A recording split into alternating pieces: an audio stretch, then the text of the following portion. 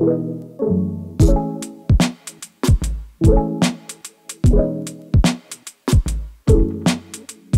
everyone, welcome to TOC Talks. My name is Kistner. I'm your host for the Oxford Center Talks, and today we have kind of a cool episode. On my laptop here, which you'll see in just a second, I have Dwayne Gibson, also known as Buzz Gibson, and he is a crew member of the Kenny Chesney Band. I wanted to kind of do an episode with him, as every year for any event that we run, he donates an awesome Kenny Chesney package, which usually brings $3,000, $4,000, $5,000, $6,000 in donations to the Oxford Kids Foundation. For those of you that don't know what Oxford Kids Foundation is, it is an organization that we have that provides grants for families, for kids and young adults that are in need of medical services, treatments, therapies that are not covered by insurance. I have a personal love for this organization, as my little daughter Gracie received 2 grants in the year 2021 as we were out of money to continue therapy. We were so close to getting her to the skills that she needed to walk, but we were out of money, and insurance doesn't cover the intensive TheraSuit physical therapy that we needed, and it doesn't cover hyperbarics. And there's lots of therapies in Michigan that kids and young adults need, but insurance will not cover for whatever reason. So the Oxford Kids Foundation was set up years ago, I think 2010, Tammy Peterson set that up, to help families pay for those therapies that kids so desperately need. Sorry, I'm a little under the weather. I'm just getting over a cold, so I'm a little congested. Things are echoing in my head. So I'm gonna, and again, Buzz donates an awesome package every year. And I wanted to get him on kind of a podcast and just chat with him a little bit to find out what makes him tick and why he loves the foundation so much. So Buzz, thank you so much for being on our podcast. You bet. Glad to be here. So first thing I want to ask before we get into any of the Kenny Chesney stuff is, I know you have a passion for guitars, and I see 2 really cool guitars on your back wall there. Can you tell me about those? Yes. Well, of course, music's what got me into my position with Kenny, but guitar on my right shoulder is a 1932 custom. It was my dad's guitar. He got me into music. Yeah, he played guitar. And the one on my left shoulder is a 1981 Gibson Flying V custom. Wow, awesome. Very, very cool. Do you have, I assume you have probably a ton of guitars. I know you're an avid guitarist. Yes, to date, I have probably about 20 guitars. Oh my goodness. It's an addiction, a good addiction. Yeah. I wish I had a passion more for music. I have a passion for hunting, fishing, so I have a lot of guns, bows, and all that stuff. We all have our passions that cost us usually a lot of money, way more than it saves us, that's for sure. So tell me a little bit about how you got involved with the Kenny Chesney Band, because I'm guessing you didn't just find an application online, on kennychesney.com and apply to be, as a crew member of his band. How did you get involved? I got involved, like I said, it started through music. A friend of mine worked in the entertainment industry. He worked for a company that did concert lighting. So I started out with that. We were playing gigs together, and I was just got out of the Air Force and was gigging, doing construction work, and he said, "I hear you're an electrician, and we need some help. We're working overtime." So I went into the shop and helped him, and I'm just an old country farm boy, so I have a very good work ethic, and so I was working really hard and putting out some good work. And they asked me if I wanted to come on full time. And I said, sure, yeah, I'll do this instead of crawling under houses and in attics. So that's what got me into the business, in the production end of the business. And so I started in a lighting company doing concert lighting. So awesome. Then that transferred over to the Kenny crew. They were looking, some of my friends were already on his crew, and this is my 20th year with Kenny. Wow. I started in 2004 on the lighting crew. That's awesome. I worked, 2 years on the lighting crew, and then the production manager, Ed Wanabo, he watched me loading some of the lighting trucks and saw how I had organizational skills for that, if you would. Right. Trucks. It's real life 3D Tetris. So I was segregating, the audio department and the lighting and everybody really just to make room for me to squeeze in. And Yeah. he goes, "Well, you do really good at that. What do you think about doing that just full time?" So I got off the lighting crew and started. I'm the load master for the tour. So we Awesome. have on our stadium show right now, going out this year, we'll have about 23 semis. 23.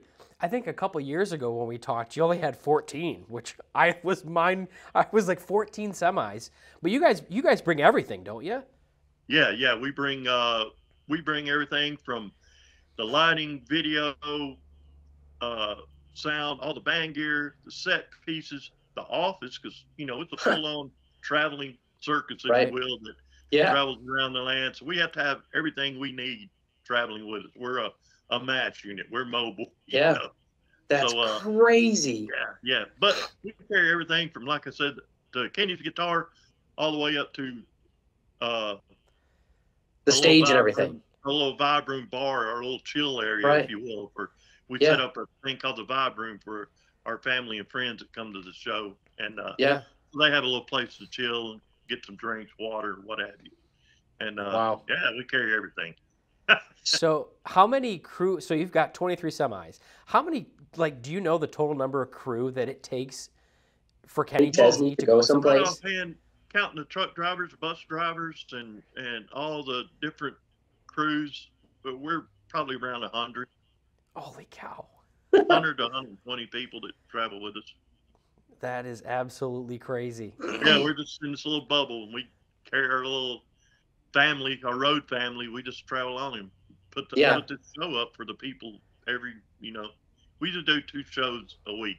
We'll do a amphitheater show on a Thursday night. Okay. That goes up and comes. We put it up, show plays, tear it down, put it in the trucks, and we'll move on to a stadium. We'll do a stadium every weekend. So we'll load in that Friday morning. We'll load in all our stuff to the stadium, and Saturday will be the show.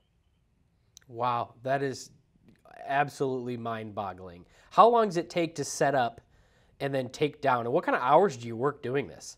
Oh, it's you learn to sleep in shifts. So on a typical day, we'll get up around 7 o'clock. Have breakfast. They cater us breakfast, lunch, and dinner. They take care of us pretty good.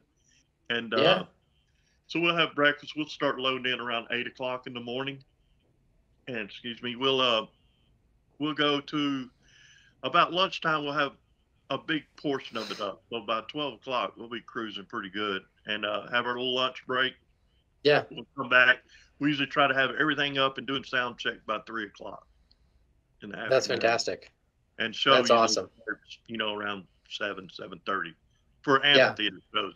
Now a stadium show, the doors open at 4. Right. Which music usually starts around, I think, 5:30. Okay. We have more acts on the stadium show. There's 4 acts on the stadium. I think this year it's Uncle Cracker, Megan Maroney, Zach Brown Band, and Kenny Chesney. And Awesome. on the amphitheaters, we'll just have Megan Maroney and Kenny on the amphitheater shows. Right. Do they have their own, group of semis and things like that, or is all their stuff kind of with yours because they're utilizing your set? Yes, they utilize they'll bring their own set that their band sets up on, and sometimes they'll bring some additional lighting like around their set pieces, but they'll use our overhead lighting. They'll use our audio, and they have their own little crew member. It's scaled down because they don't need as much. Right. But they'll have their own guitar techs, drum techs. They'll have their own monitor engineer, sound engineer, stage manager, and they're kind of self-sufficient. Yeah, they're not Kenny Chesney, not yet anyway. So someday, hopefully they will. So talk to me a little bit about kind of the interactions with Kenny Chesney. Obviously, I've not met him, but you see him probably on a daily basis on tour. Yes, very much so. Tell me how the crew interacts with him. Like, what's it like? Oh, it's wonderful. He's one of those. He's a real down to earth artist. Really, like I said, I've been there 20 years. if I was somewhere and he walked in, he'd be like, "Hey, Buzz, what's that?" You know, I love it. I've been around him 20 years, so he's Right. he's a real personable fellow, man. Really, really good. He's I don't know. He's what, like I said, I've been with him 20 years. I wouldn't be here 20 years if he wasn't a good fella. I'll tell you that. And- Right? Makes perfect sense. I get that. I love it. He's real. You know, you can check him out. He's a very giving, very charitable Yeah. person as well. Yep, absolutely. A lot of people in the crew are, you know, you see an opportunity to help out, you help out. Absolutely. You know, we're blessed, so Right. I'd like to carry that forward. Yep, absolutely. I will really appreciate it.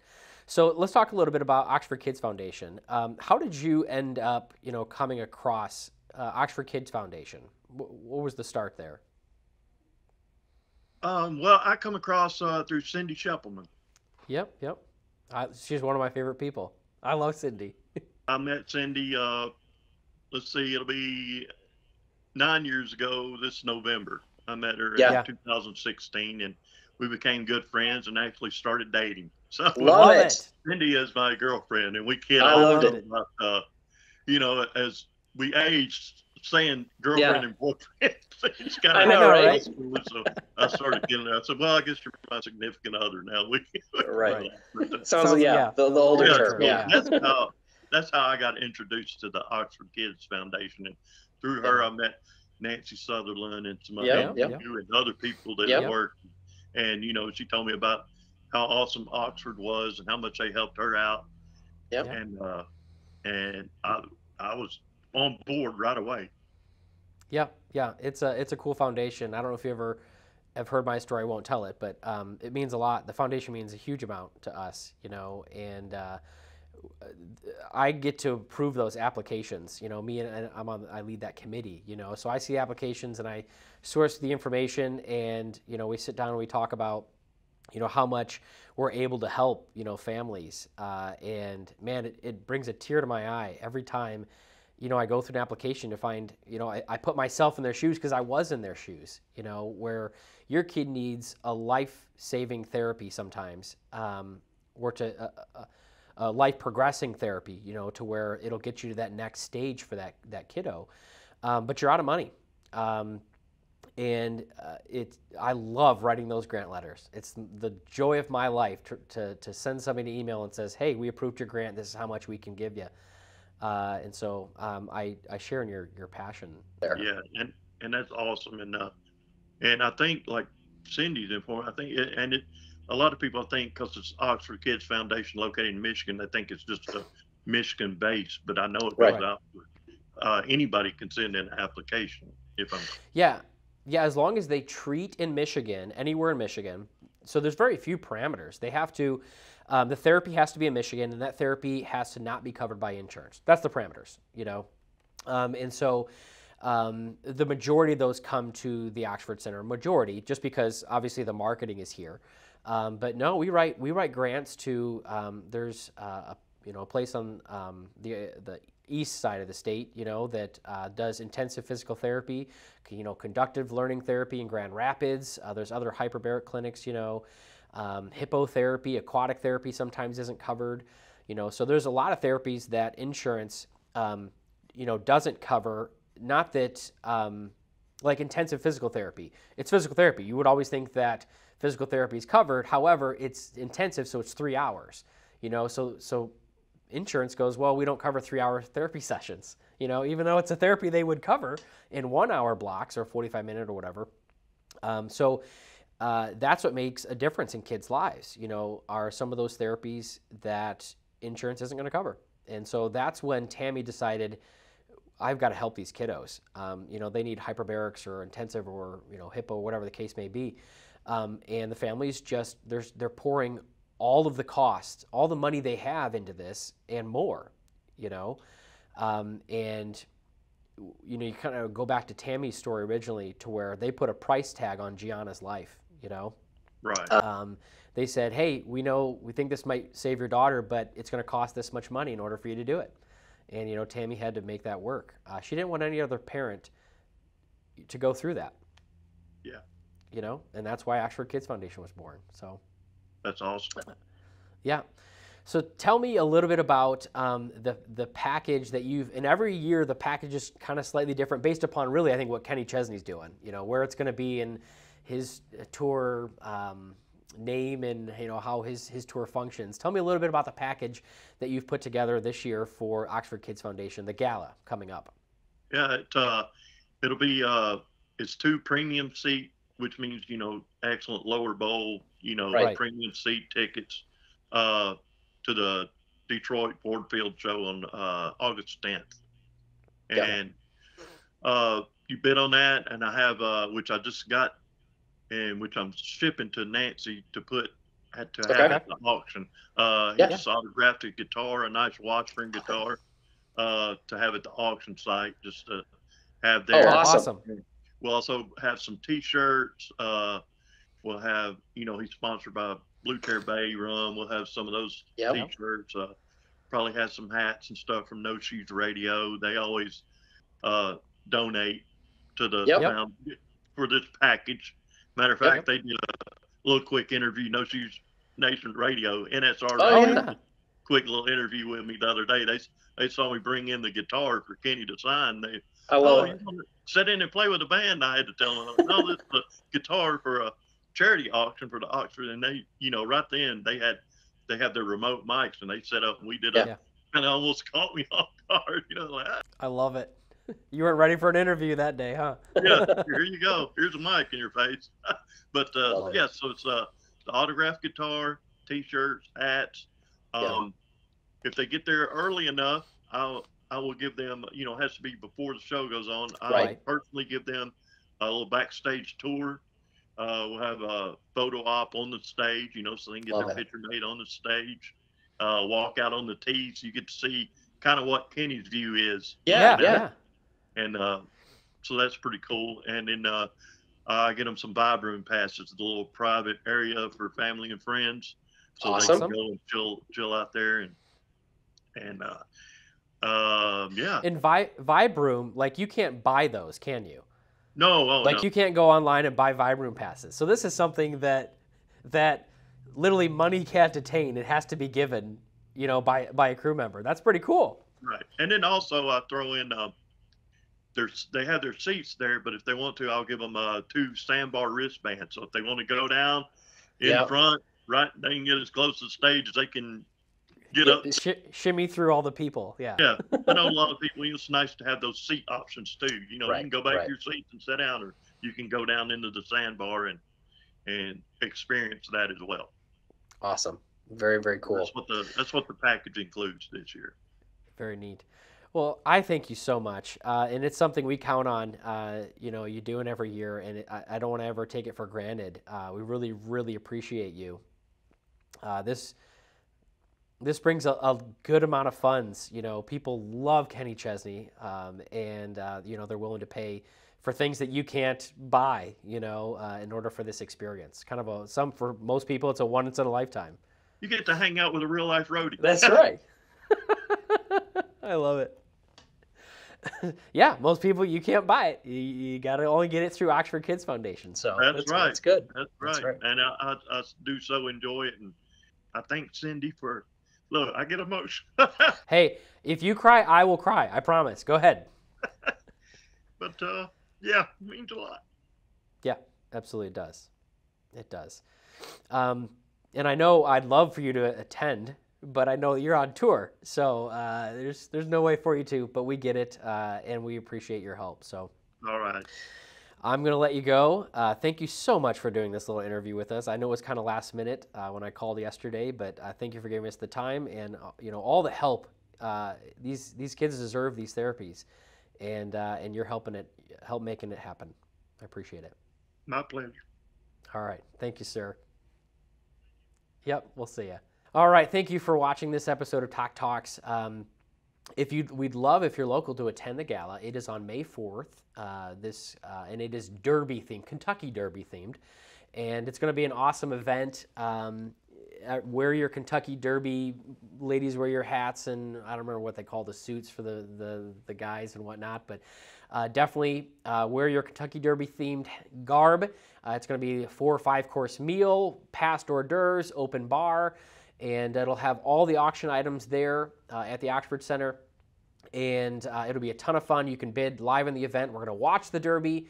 It's always just an absolute joy and fun event, photo booths, just nonstop fun. So if you're interested in attending, we'll put the link and all the information in the description of the video and whatnot, so you can find all that. We'd love to have you May 4th, and you can bid on this Kenny Chesney package that we are so lucky to have, Buzz and Cindy and Nancy and whatnot to be able to get this for us. So we will see you guys next week.